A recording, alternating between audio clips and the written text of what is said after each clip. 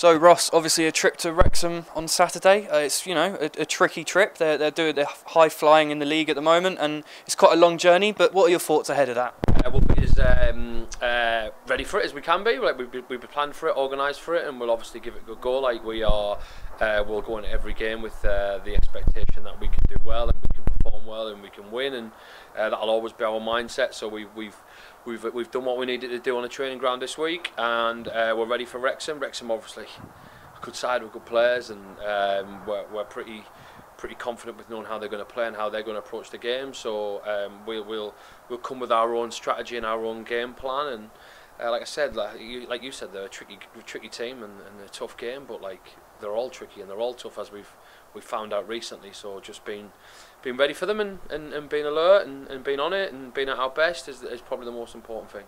Obviously on Saturday we spoke already about it a bit, but it was a real kind of tale of two halves, wasn't it? So it's all about harnessing that second half energy and bringing that to Wrexham, isn't it? Yeah, I think since I've been here we've had probably 3 bad offs, which isn't good enough really. Like obviously we've had then the 3 good games and then the good half a game at Maidenhead. But like I said to the group, like it's easy to be good when you're 2-0 down and there's no pressure on and you put your foot to the floor a bit more. So like we spoke about that, and it's important that I know we spoke about it off camera. Like I'm learning so much about this group. I've only been here 4 weeks, and like learning what they're like in different moments, learning what they need to be better at, so we can coach them more on it, and not just tactically and.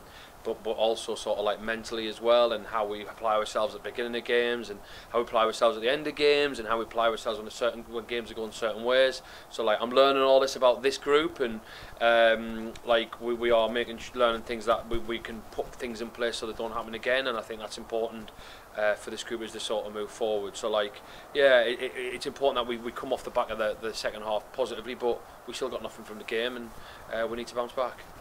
Talk about personally for a minute, because obviously you came in, it's always going to be a tough ask, but you got three wins from 3 straight away. Now it's we've lost the last 2, but at the end of the day that's 3 from 5. It's a great record to have. So how are you settling in now? Yeah, so I think settling in. If you'd have asked me in the beginning, would I be happy with it? But I think it's the manner to get something from, or probably thought we might be from, which hasn't gone well.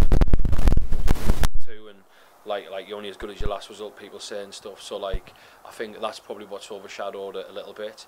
Like I said, I still speak highly of this group, and I still think with a few, 1 or 2 maybe additions. Not many. They can do really well, and I think they can progress whatever it looks like sort of moving forward for them, and whether that's me or whether that's someone else or whatever it looks like, I think they can always do well.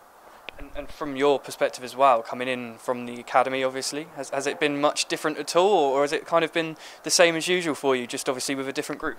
Yeah, I've loved it. And I know the fans and sort of everyone is a bit now what's next, or what's the long-term sort of plan, and I completely get that.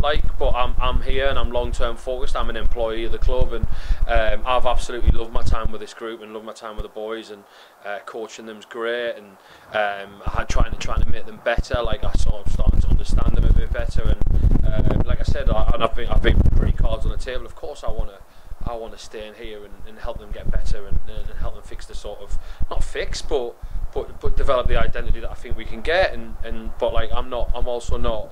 I'm quite open-minded and quite mature enough to know that if someone else is better to do it or better equipped to do it, then it isn't a problem. It's absolutely not a problem. And like I said, I'm an employee of Aldershot. I'll always give it my all, and I think in terms of how I see the game, and that is really suited this group, and things quite haven't gone our way in the last maybe couple of games, but that doesn't mean that one didn't work, doesn't work again. And like I said, let's see what the future holds, sort of thing. But obviously, Wales, and it's going to be an exciting one, isn't it? It's going to be a great game. Yeah, I think so, and I think with how they play and how they approach the game, the level of players they've got is really good.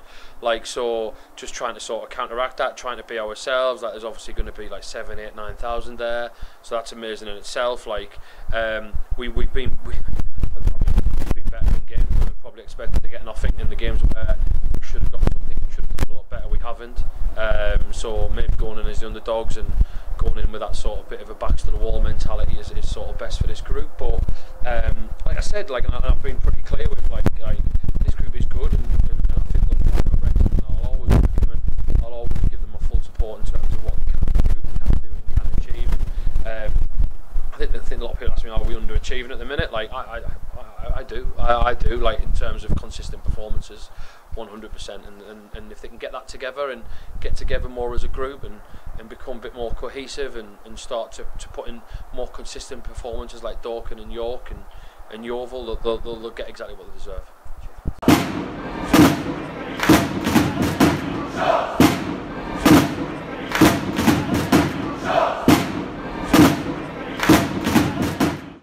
Click here for the latest match highlights and click here to subscribe.